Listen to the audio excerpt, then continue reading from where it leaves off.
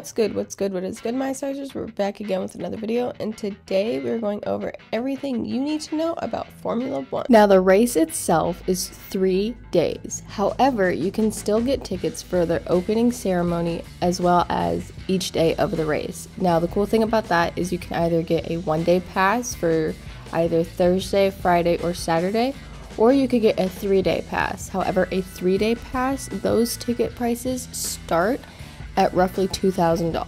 November 15th, which just so happens to be a Wednesday, is their opening ceremony, and that starts at 7:30 p.m. The race itself takes place November 16th through the 18th, which is Thursday through Saturday.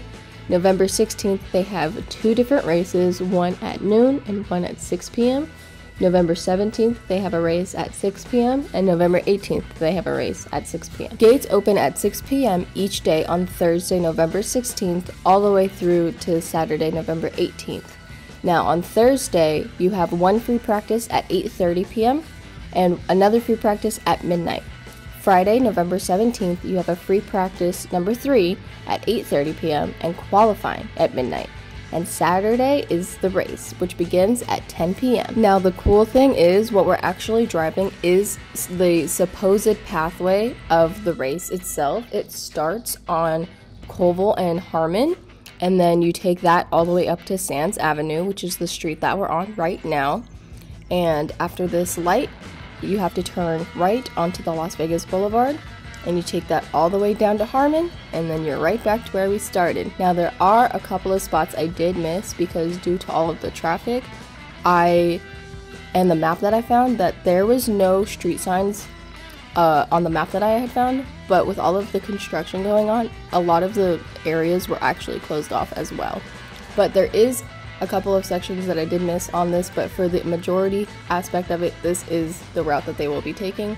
As you can see, all of the light fixtures are up, and after this light, we will actually see some of the stands as well, which the cool thing about the stands is that I saw indoor seating and outdoor seating. Now, the weird thing is that they looked just like regular bleachers that you see on like the football stands, and then some sections had folding chairs. Another thing I noticed about the seating is that they were color-coded.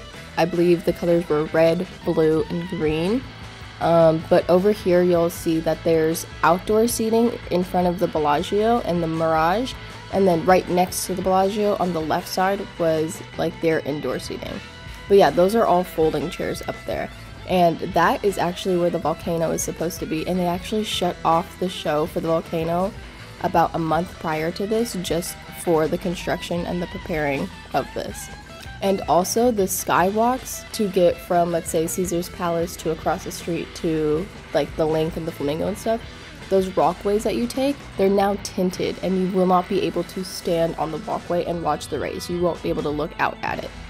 So they put up a special tint for that. So here's the thing. When they first started building the construction for Formula 1, it was rumored that they signed a 10-year contract. That like Formula 1 signed a 10-year contract with Vegas to have their race here. Now, locals, do we think it'll work? Do we think they'll stay for the full 10 years? Do we think this will bring in the revenue that they're hoping for? Because I am just genuinely confused as to how they're gonna block off half of the strip for views and stuff, but yet they're still selling tickets to the race 2 weeks away. Or do we think it will deter people from coming to Vegas during the time of Formula 1? Because think about it, if I was a tourist right now, I don't know if I would have the best of times in Vegas. You blocked off the volcano show at the Mirage and you canceled it. You have all of the walkways tinted to where you can't see on the outside of them. There's a bunch of different traffic everywhere. There's a bunch of construction, and of course you can't see the Bellagio fountains. You cannot see that show, which is crazy that they still run it. But once we get up past this light, you guys will see that it's going off, but you can't see it until it hits like the highest point of which the water hits, because you could see it just over the bleachers barely.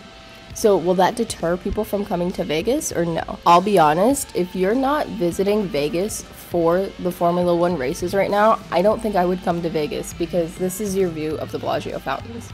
You see how you could see it over the bleachers right there? And then in between, like under the bleachers, but in between the fence yeah, that's the view of the whole thing. It doesn't get better. Also, this was the outdoor seating I was talking about here on the right, and then on the left, that's like the VIP, like indoor seating section. Now, as a local, I can only hope that the Formula One race goes well and according to plan, and that they do stay for their 10-year contract, and that it does bring in the revenue that they're looking for. But if we're being realistic, I don't know if it'll go that route, only because the races are November 15th through the 18th, and they're still selling tickets. So I don't know if that's a good or bad thing that they're still selling tickets, or maybe it's like a last minute thing that they wanted to sell tickets to encourage people to come. But I don't know. I guess we'll see. What are your guys' thoughts on this whole thing?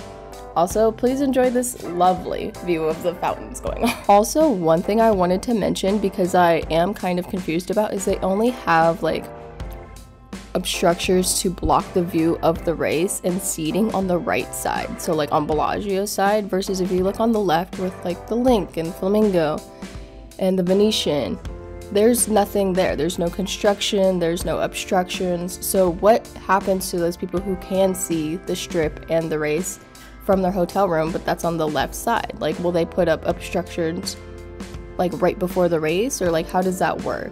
I don't know. I'm a bit confused. But yeah, so that's pretty much it, because we are turning on to Harmon right now, and then it's a straight shot from here to Global. So if you guys like this video, be sure to give it a big thumbs up, comment down below your guys' thoughts on this whole Formula One coming to Vegas thing, and who you guys will think will win the race. And of course, while you're at it, be sure to smash that subscribe button, and don't miss out for next week's video. See you guys later. Toodles!